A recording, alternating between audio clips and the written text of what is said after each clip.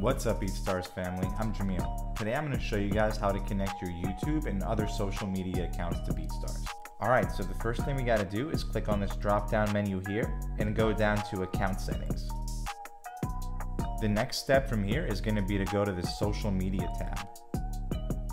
Here's where you're going to be able to attach all your social media profiles to appear as links on your page.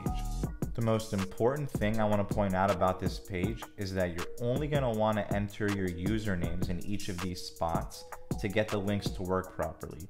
So you don't want to enter the full URL, you just want to enter your username. So I'll show you guys, for example, on our YouTube, it's youtube.com/BeatStars. So in this spot, you would only enter BeatStars or your channel ID specifically for YouTube. Same thing with Instagram. It's instagram.com/BeatStars. So we're only going to enter BeatStars. We're not going to put the full URL. For TikTok, we're actually going to put @BeatStars because TikTok is a little bit different.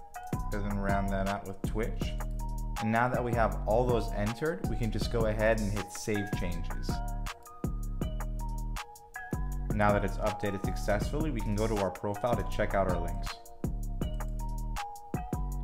Let's just try them out one by one.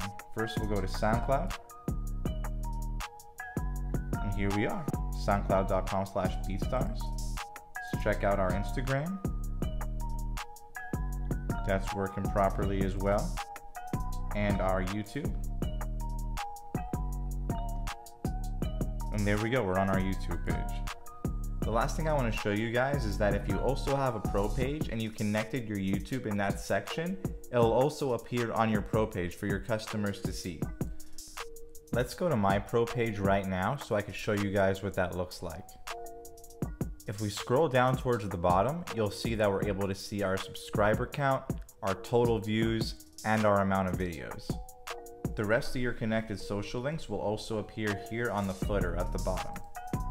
Alright, thank you guys for watching this video. You could always check out beatstars.com/tutorial for the latest tutorial videos or email support@beatstars.com. Thank you.